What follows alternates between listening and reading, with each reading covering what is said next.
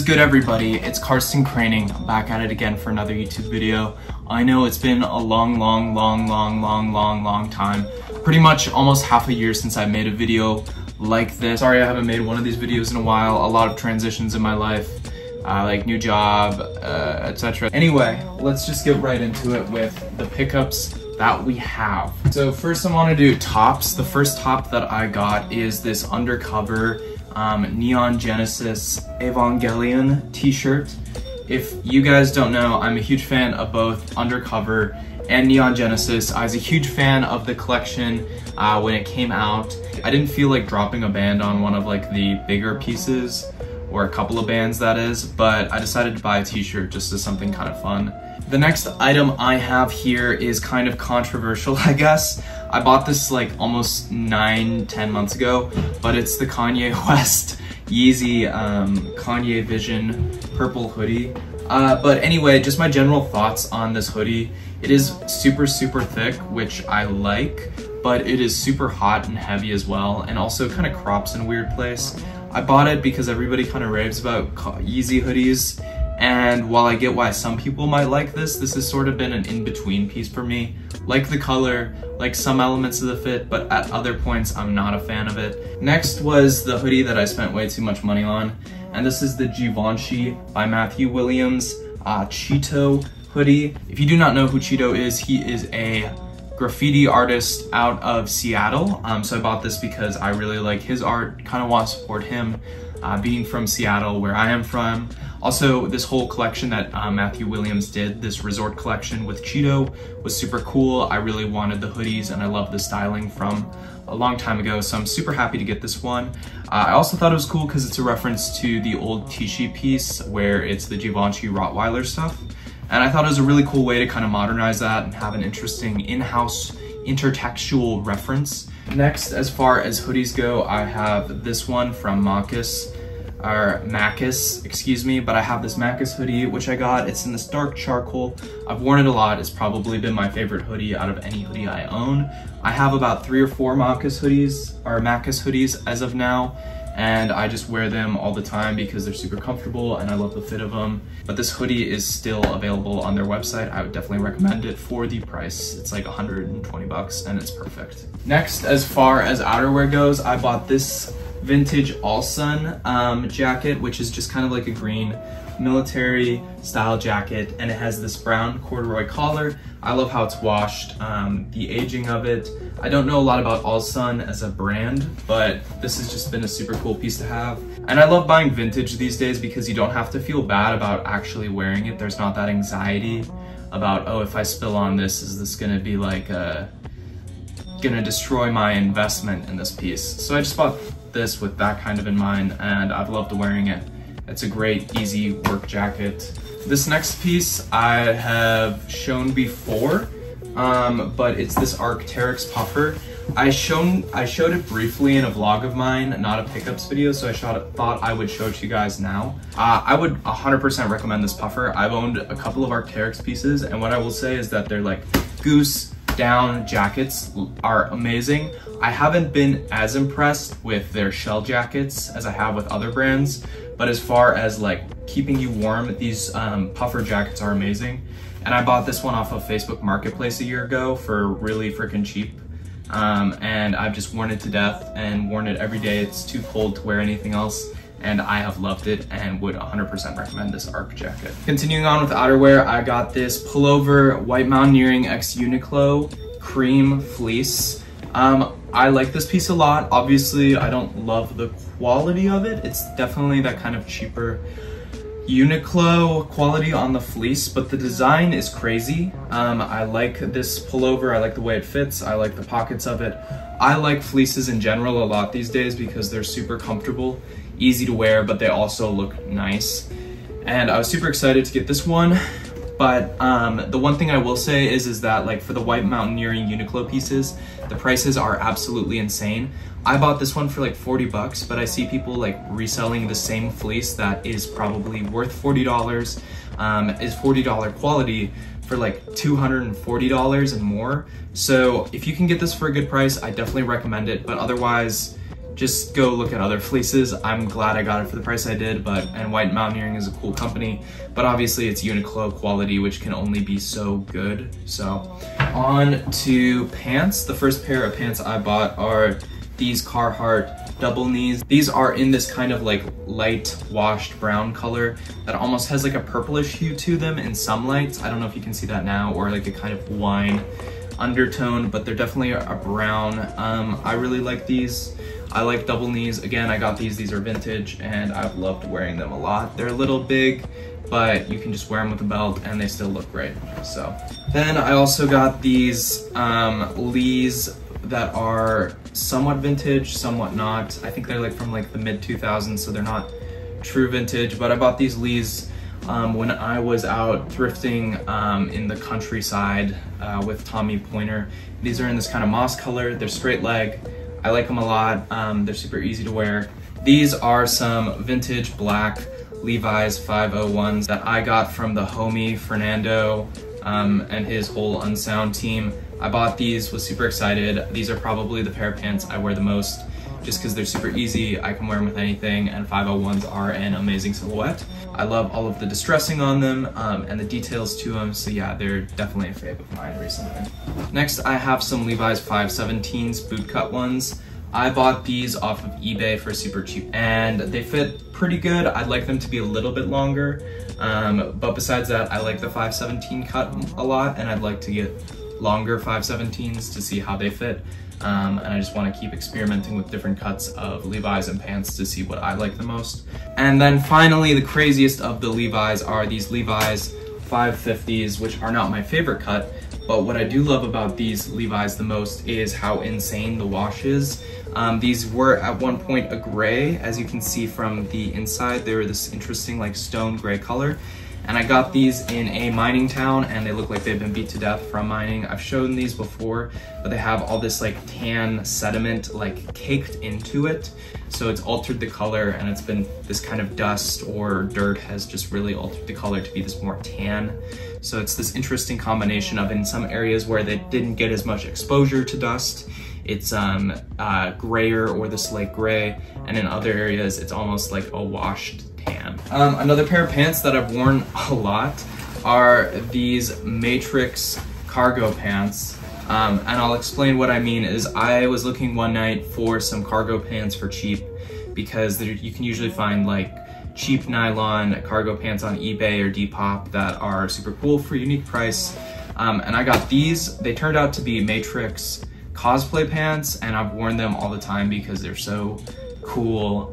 They look like Balenciaga Raver jeans a little bit, where they have that super wide cut, except they aren't. I like these more. They're a little bit more tasteful to me than the Balenciaga. It's still kind of that vibe of like 90s, early 2000s wide-legged, ultra accessorized pants, but these are, again, Matrix cosplay pants apparently. And I've worn them all the time, and I love them. They have so many weird little compartments that aren't practical but look cool. So yeah, super sick.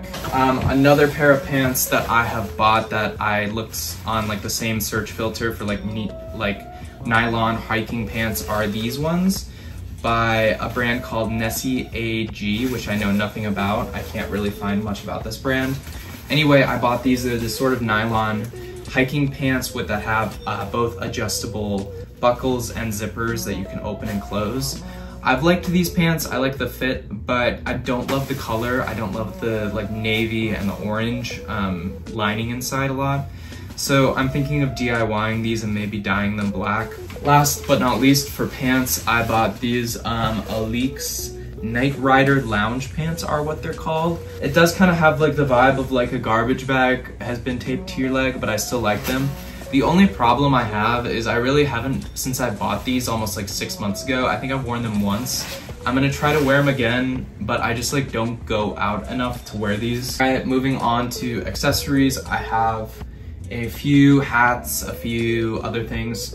First is this Yohji Yamamoto X Supreme beanie. I bought this after seeing the collection, and I thought it was pretty cool. I don't love the fit of it now that I have it in hand. It kind of looks funny if you don't roll it up. And when you do roll it up, it does look nice, but I don't know, the quality of it is okay, like it's a thick beanie, but I think it could be a little bit better. On the other hand, my friend got me a beanie for my birthday. This is from a brand called Rotototo, and the quality of this is about 100 times better than the Supreme Yohji Yamamoto one. If you guys just want a great beanie or like great socks, Rotototo is a crazy brand and I love this. The fit is 100 times better. The material is 100 times better. If you guys are gonna buy a beanie, I'd 100% recommend this brand. The quality of the fabric is amazing. It's this blend of acrylic, nylon, and wool, and it just feels so comfortable. Just the perfect feeling, the perfect weight, and everything you could want in a beanie. I bought a few different bags and was gifted a few different bags. First is from the homies at Sealson. Sealson is an amazing bag company. They make all types of different bags. And I bought one, they sent me another, and they've just been a pleasure. They're really great guys. Definitely go check out this brand if you're looking for bags that are kind of in that maybe more technical pouch kind of fanny pack thing, which you can kind of sling over yourself, or maybe it's a merce. I'm not really sure exactly what you call these, but it's really cool. It's made out of this kind of interesting material.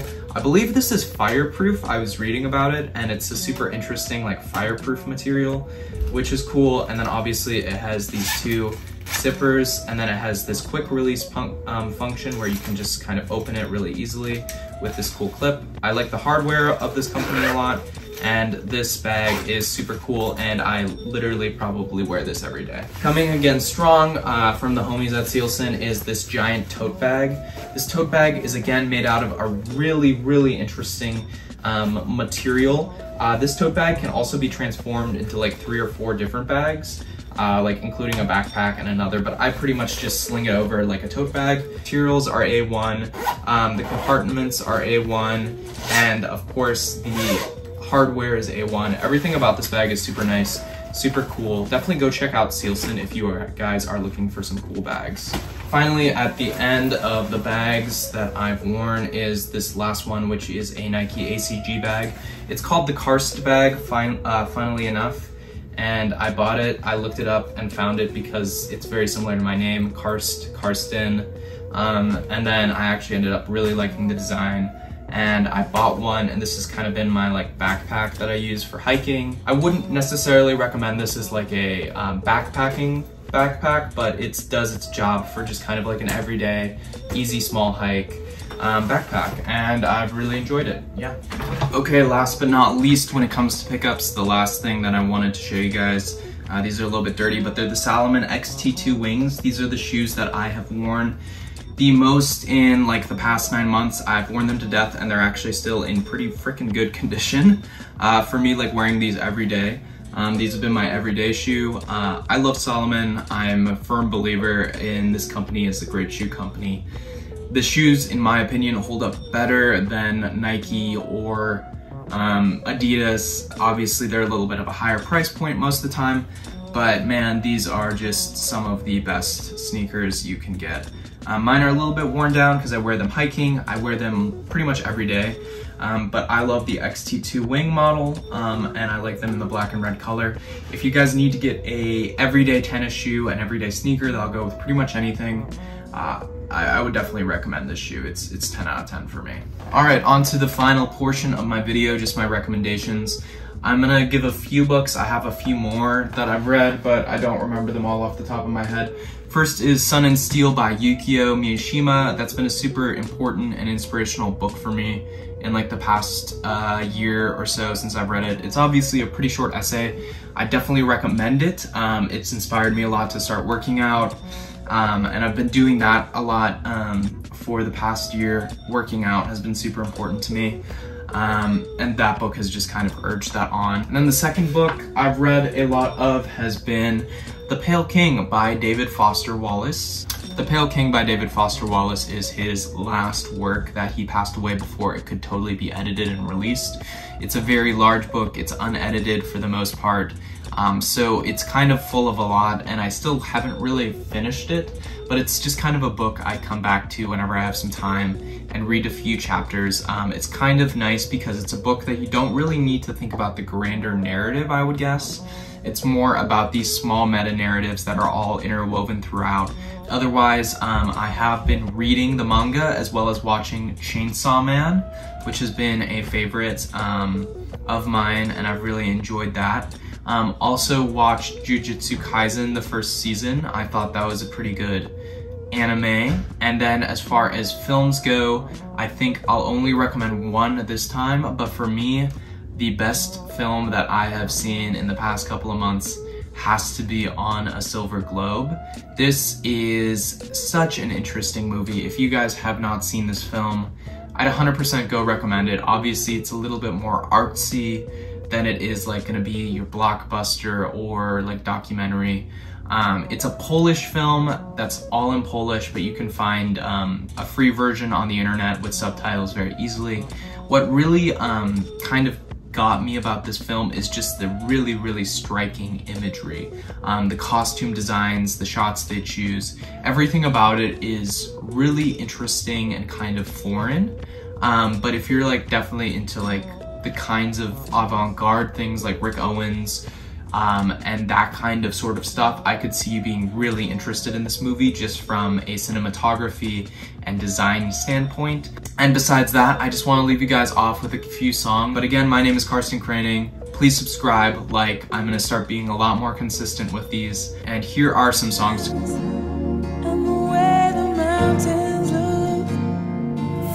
To San Marino, came back with a new hustle, about to show my ass, show me the cash. In the manger, oh, damn, think I'm too high. I just had to hit her up, headed to the bitch, meet me outside.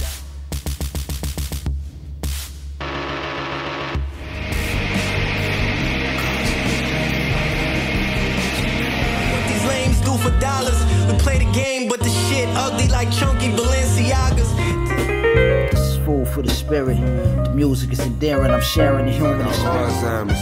Toting my 30, me and girlie pulling all-nighters. She made me wish I could light up the animal.